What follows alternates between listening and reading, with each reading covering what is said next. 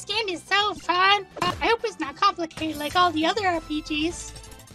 Oh look, a new item. Let's equip it. Wait, what's this? What? What's this? What's this? What's this? What? Ah! Have no fear, fellow hero. Who are you? I'm an experienced player who... And me! As I was saying, your info screen shows your total bonuses and stats. Your damage bonus increases the base damage you do.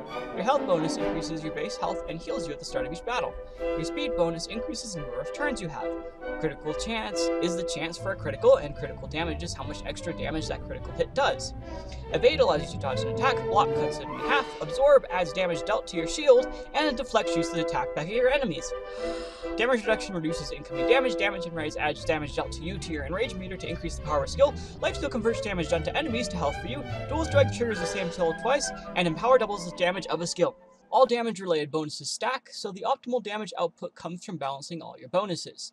It is also helpful to lean towards reliable bonuses such as damage and speed if your build is less consistent. Note that dual strike does not benefit all pets, bonuses like crit chance are tough to obtain, and that skills like empower can cause overkill. The tank bonuses, however, don't stack, so it's best to focus on one. Most tanks like damage reduction or block.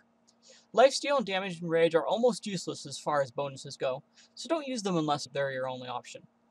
For help finding the optimal bonuses in build, you can use the calculator or simulation in the description below. They are compatible with everything we are about to discuss. Did you get all of that? Good! Rune fragments and mount guts can be obtained through events and daily quests. Events include PvP, GVG, fishing, trials, and gauntlets. Rune fragments make runes and mount guts make mounts. It is best to craft a rare, then epic, then legendary mount. Some players choose to skip epic mounts, and others get a common mount on the way up. Try to roll a mount with a bonus that aligns with your build, and make sure to max it before moving on to the next mount rarity. There are 3 types of runes: major, minor, and meta runes. Minor runes give bonuses that affect player experience, including XP gain, item find, and capture rate. Meta runes change meta gameplay. Major runes directly affect gameplay by giving you bonuses. It is best to get common, rare, then legendary runes. Your first priority is to get XP minor runes for each tier. Then, focus on getting major runes that suit your build. And finally go for the meta rune that you want most. It is unadvisable to exchange most runes as you may switch your build or need them in the future. Only exchange a rune if it is inferior quality and a duplicate. The soul meta runes redirect attacks and are best for most tanks and some baits. The core meta rune increases healing on low health and is great for meat shield tanks. The Con and Nox runes are poop. Although Con will work if you have no other tank meta runes, and Nox's extra damage can be helpful for power DPS builds in raids. The Chet rune drains opponents' SP and is best for power builds. The Gale rune increases SP regeneration at full health.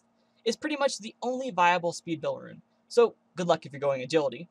It also works quite well for all other DPS characters. I guess you could say bad RNG ruins your experience.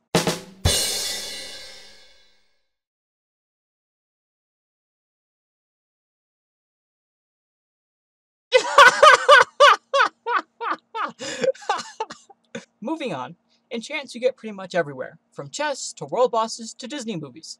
As a rule of thumb, more powerful and relevant bonuses make for the best enchants. Stats from enchants are much better for progression, while bonuses are best for PvP and GVG. You will unlock more enchant slots as you level up. For more detail on which of your enchants are best, use the calculator in the video description. Wait, are you recording me? Yes. Hi YouTube! Last but not least, we have accessories. These give you bonuses and come in boxes from the shop. These things cost gems, making them quite a doozy.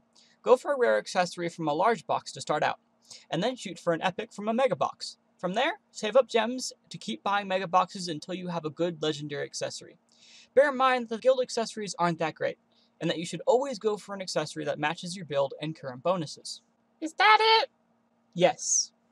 I need ibuprofen now. If any of you need help understanding bonuses, accessories, mounts, and runes, you have many resources at your disposal. You can check the wiki, ask a question on the Bit Heroes Discord, use the calculator and simulator in the description, or simply ask me in the comments below. I have a question.